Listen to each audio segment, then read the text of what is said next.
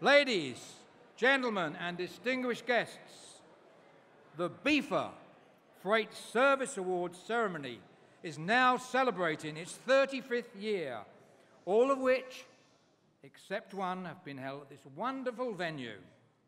Once again, demand for tickets has been phenomenal, and we welcome over 550 of you here today.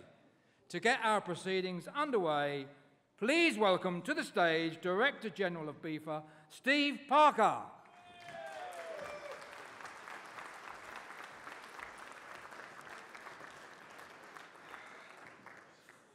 Wow, good afternoon to everyone. Can I ask you, do you like who you're sitting next to? Because if you want to change, now is the time. After this, you've got no chance. This is it. As Paul said, this is our 35th Freight Services Award. I was going to ask, any of you here 35 years ago? Actually, most of you don't look old enough. Actually, I lie. But there we go, 35 years. More people wanted to attend this year than ever before. And probably the most exciting for me is more applicants, entrants to enter this award. If you are here as a finalist, that is because we've had applications and we've whittled it down to the final few. So if you're here as a finalist, you should be proud to be here. You should be proud that you have made it this far. Not everyone can win, of course, but you are here. And I think that's the important bit. At this point, let me just say a little thank you to our judges.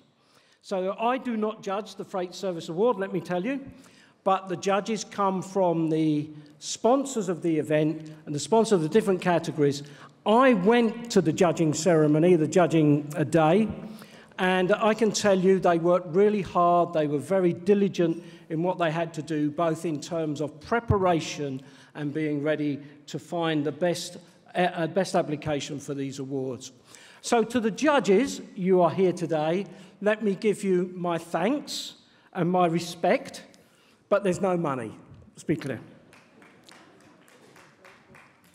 So what has BIFA been up to? What has our industry been doing in 2023?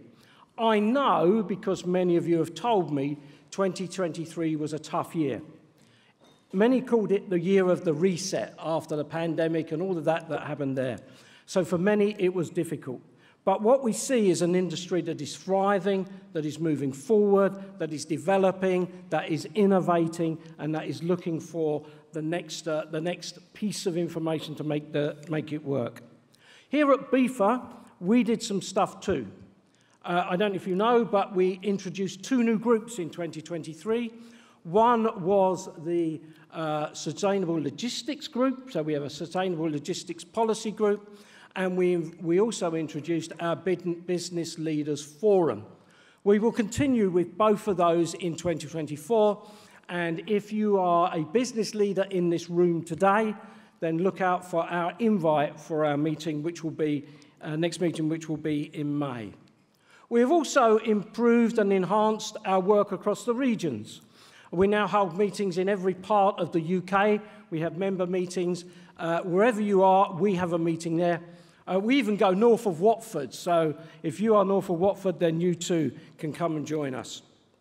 We have trained 1,001 members of staff, 1,001 in 2023.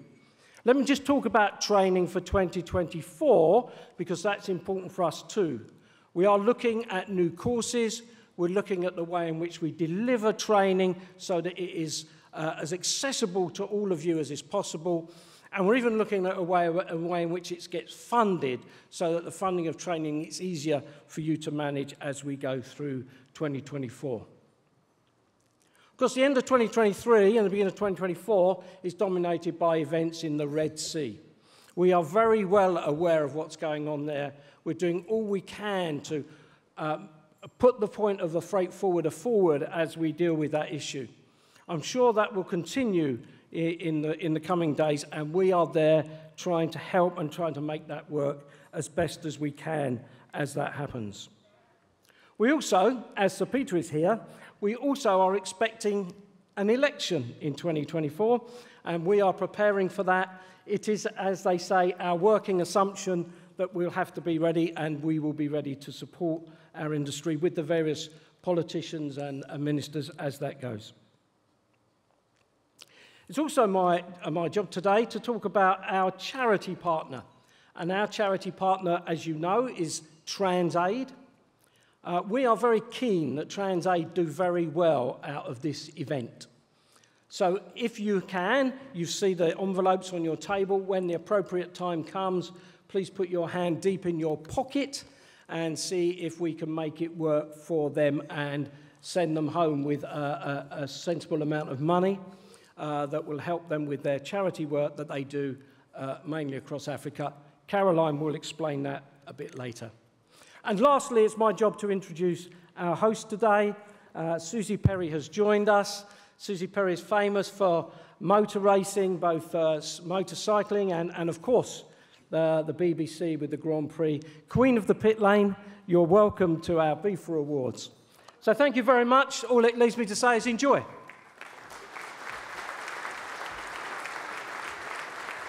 Thank you, Steve. Ladies and gentlemen, as the finalists gather to join us on the stage to collect their certificates, BIFA would like to thank the returning sponsors for supporting the event once again, and we welcome new sponsors.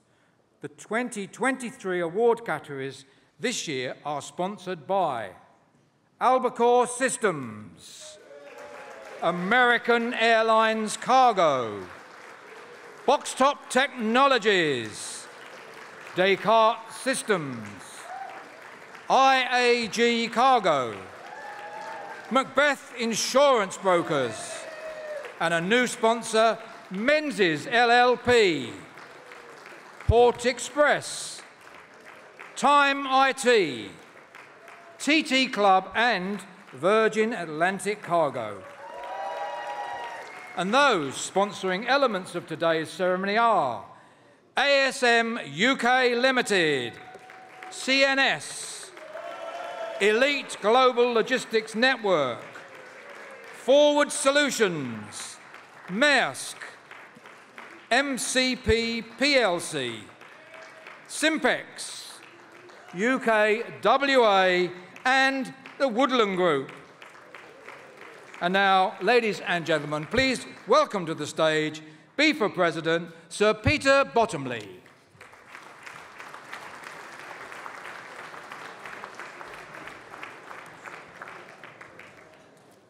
Thank you all. The person who very kindly prepared my words also gave to Steve Parker, so you're going to lose out on the 4 pages there.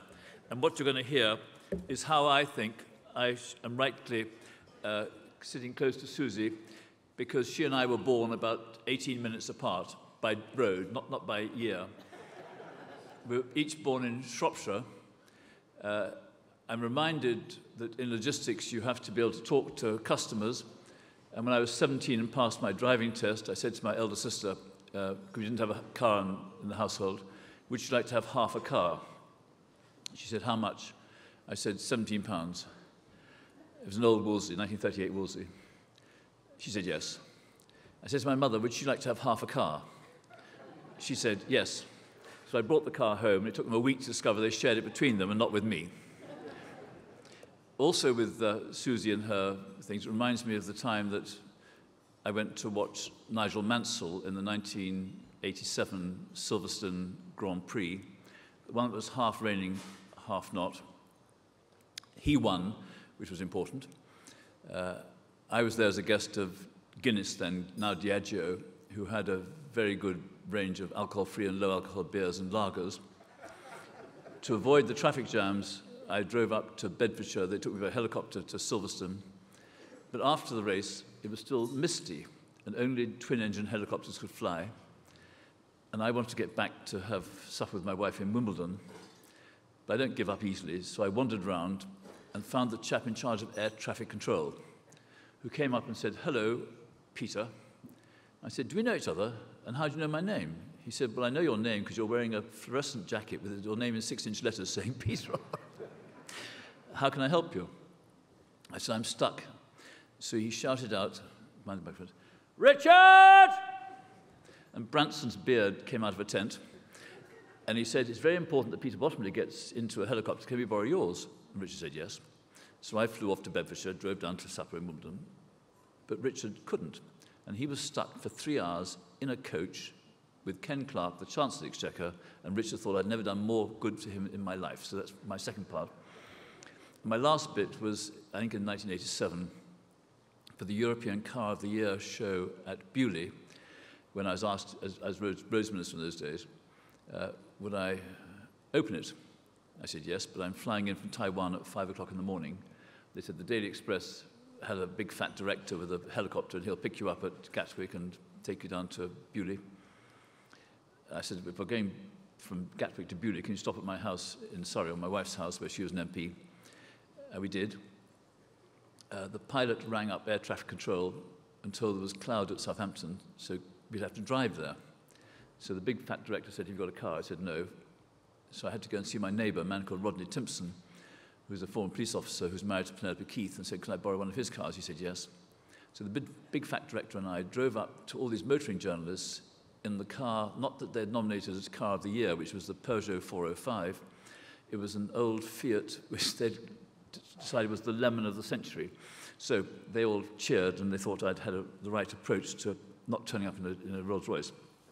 For this gathering, I'm very grateful to the apprentices. When I wrote at the end of last year to one of them, Brooke Nielsen, saying, was she enjoying working as an apprentice with BIFA at Redfern House? She said it was the best thing in her life. And to her and to Shelby, I'd like you to give them a round of applause, because they're the future of freight forwarding.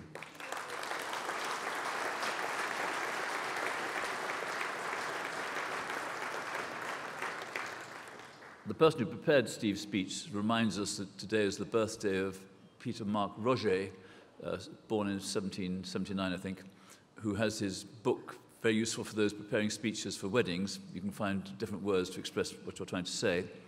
I think it would be better if I'd been referred to the person who did the initials, because with BIFA and moving from chief to CDS and all the other ones, that would do us more good. And I didn't think last year, when we were talking about the recovery that Steve mentioned, that we wouldn't just have a Suez Canal problem, we'd also have a Panama Canal problem running out of water. Whatever happens, whether it's trying to get the serious side of lorries into Gaza with medicines and food and water, or whether it's trying to recover from the effects of people behaving badly around the world, or it's natural disasters, it's always you and people like you who solve the problems. And one of the curious things is you very seldom see freight forwarders bleating in the press, because you just get on with it and you deliver the goods. My task is to stop you from getting your awards. So to the 29 firms who are here with shortlisted people, to the 12 individual finalists, congratulations to you all. And as I move, can you just give a round of applause to all the young people who are coming into the industry, and who will make sure that what you've achieved in your generation will be achieved in generations to come. Thank you.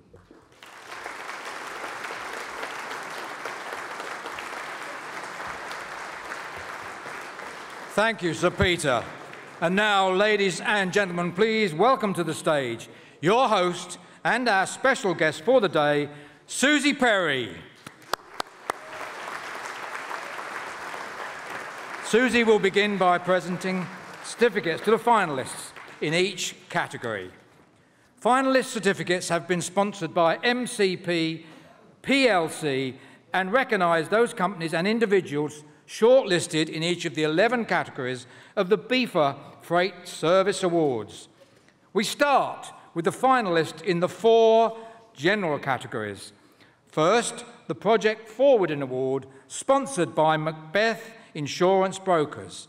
And the finalists are Brunel Shipping and Liner Services, Hemisphere Freight Services, Peters and May, and U-Cargo.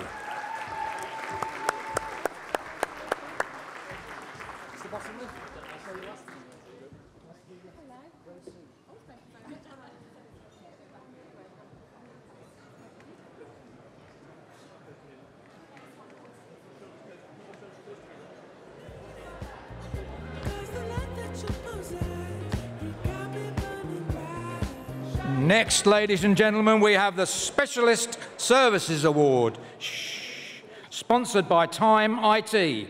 And the finalists are Cardinal Global Logistics, Metro Shipping, Seafast Logistics, and U-Cargo.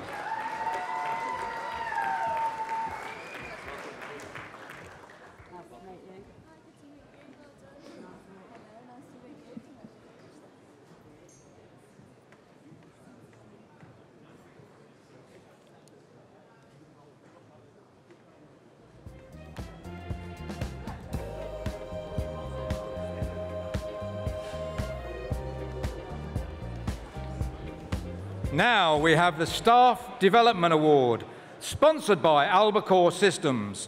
Please welcome DHL Global Forwarding, Cranley Logistics, OIA Global, Uniserve Group, and Unsworth UK.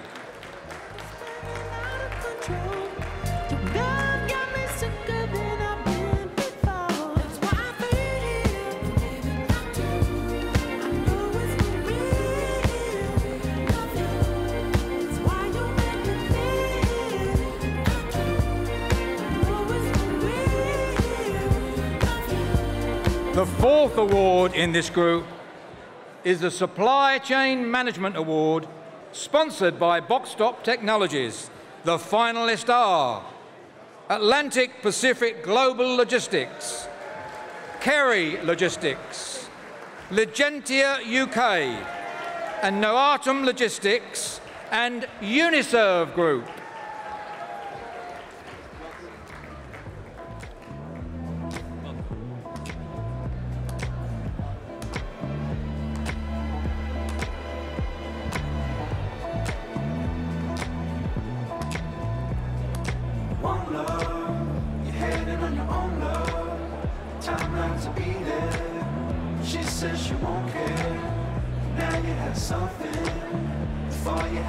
And now, ladies and gentlemen, shh, I want to hear your applause for 12 very bright individuals as we focused on the shortlists for the 2 individual categories, beginning with the Apprentice of the Year Award, sponsored by new sponsor Menzies LLP.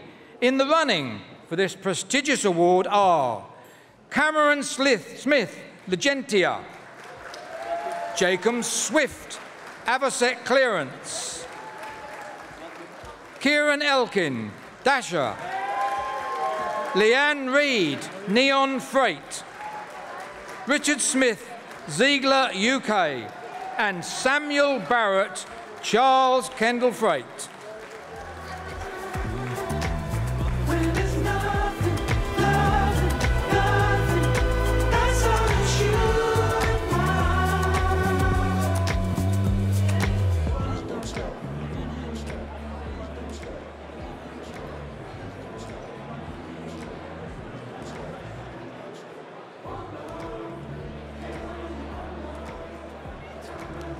The second individual category is the hugely popular Young Freight Forwarder of the Year Award, sponsored again by Virgin Atlantic Cargo. Please show your support for Amelia Mulhern of Coonanagel, Christopher Cartle, Peterson UK, Emily Howard, Westbound Logistics, Georgia Gibson, Cargo Partner, Michael Shields, DHL Global Forwarding, and Nikki Hall, Edge Worldwide Logistics.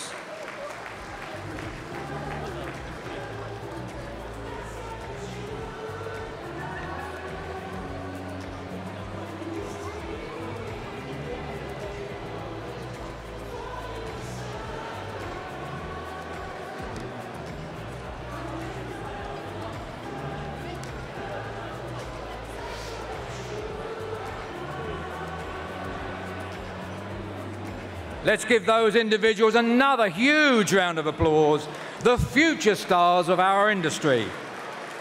We're halfway there, and we return to the business categories, commencing with the brand new Sustainable Logistics and the Environment Award, sponsored by American Airlines Cargo.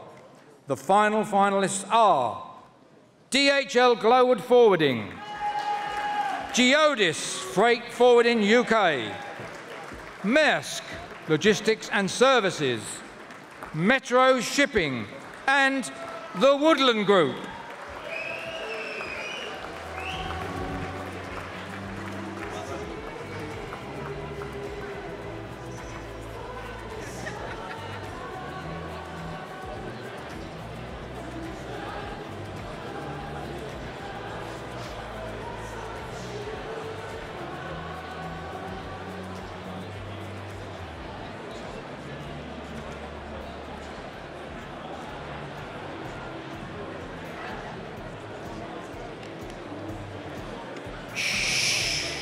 The second Specialist Award is the Extra Mile Award, sponsored once again by Descartes Systems. The finalists are Cardinal Global Logistics, Cargo Overseas, Hog Global Logistics, and Cranley Logistics.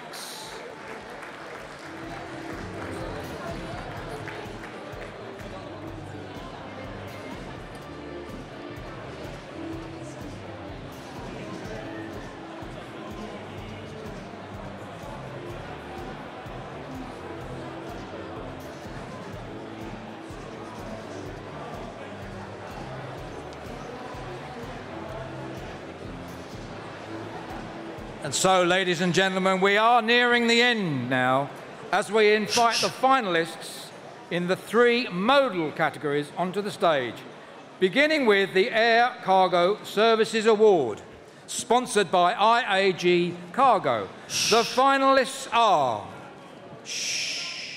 Cargo Partner, Doigro, Hog Global Logistics, and Killick Martin and Company.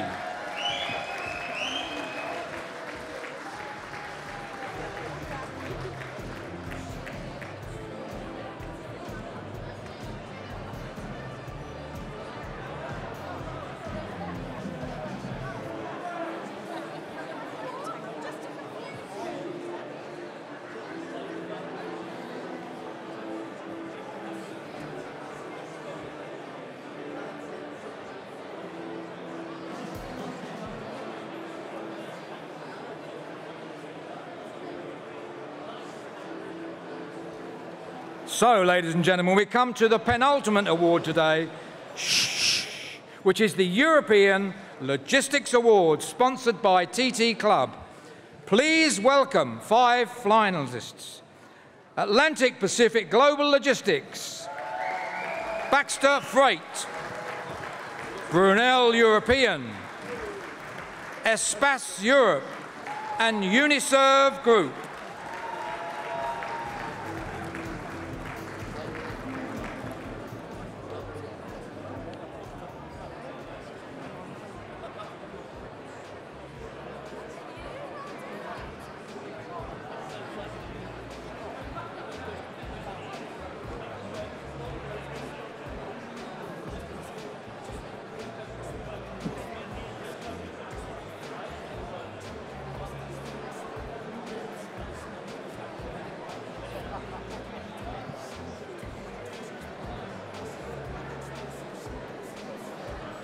And so, ladies and gentlemen, last but not least, we come to the Ocean Services Award, sponsored by Port Express.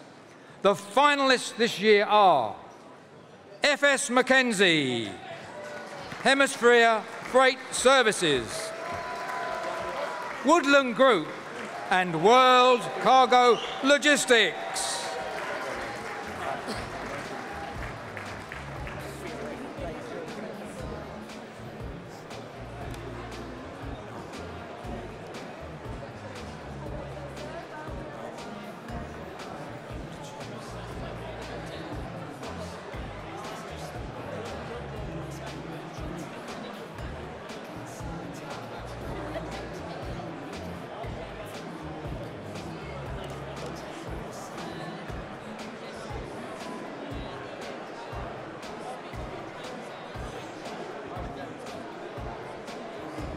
Thank you, ladies and gentlemen. Please now put your hands together to join the BIFA and members of the sponsor judging panel in congratulating the companies and individuals recognised here today.